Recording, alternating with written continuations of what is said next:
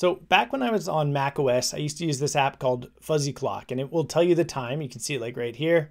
And it tells you the time like a human would actually tell you the time. So instead of saying it's 9:43, it'll say it's 9:45, something like that.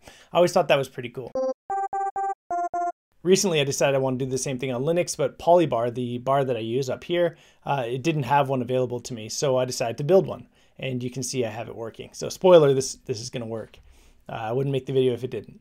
Okay, so here's my fuzzy clock. And now your first question might be, what is the point of this?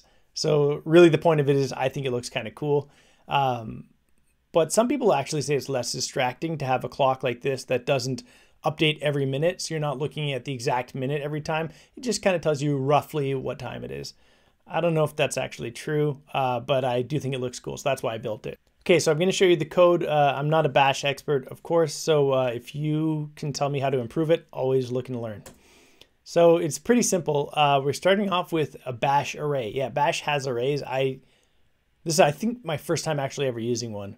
So in the array, I have all the hours that one would expect. I also have the hour 0 here, which you would not expect, but I want my bash arrays are 0 indexed, fortunately, right? So I want to have my 0 right here. Next, what am I doing? I'm shelling out to date. So date is an application that you can use that I'm sure is installed on your Unix system, and it's going to give you a date like this. But if you pass it special parameters, it'll return that date formatted for you. So if I do date plus and then let's see, %i like that, it's going to say 12 because currently it is 12 o'clock. It's actually not. It's actually 5 to 1, but it's 12:55 or something like that. Okay, so the first thing I'm doing here is I'm getting the hour and the minute. So the actual time right now for me is 12:56. So I'm getting 12 and then 56, something like that. Okay, this next part is kind of confusing. So sometimes you're going to end up with an hour like this or a minute like that. And this can be really confusing to bash because it thinks that I think it thinks you're using some other base number system. I think it might be octal. I'm not sure. So the next step here is we're just saying, hey, treat this as if it is a base 10, as if it's a decimal. And what that does effectively is it strips out any leading zeros. Okay, great.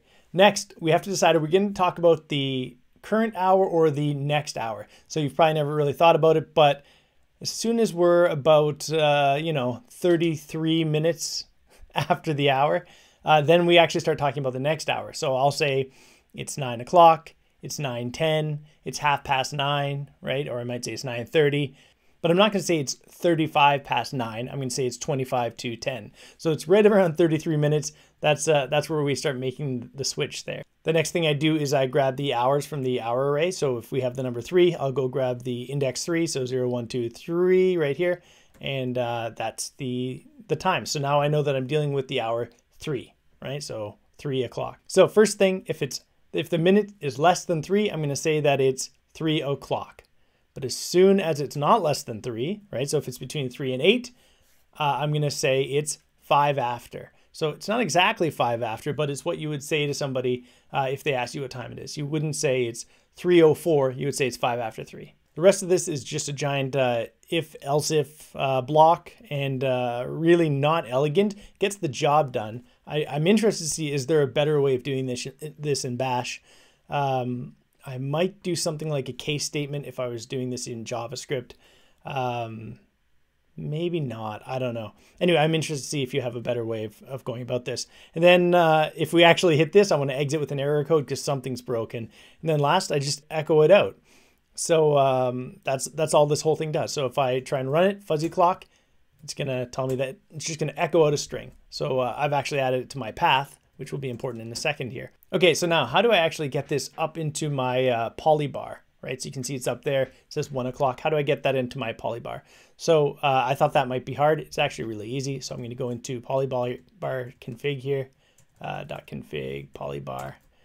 And I'm using a polybar that I grabbed somewhere off the internet and I've just started to modify. What I've had to do is create a user module. So I'm going to go into my user module. I'm going to look for fuzzy.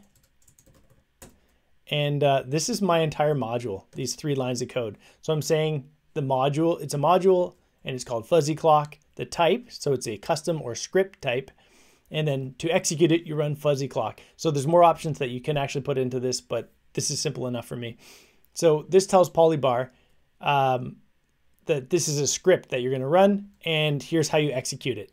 Again, this is my path, so it can execute it no problem. So all it is doing is it's calling that script, and then it's throwing the result up there into my Polybar.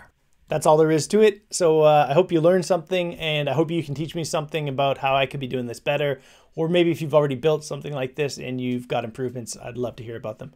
Okay, cool. Talk to you next time.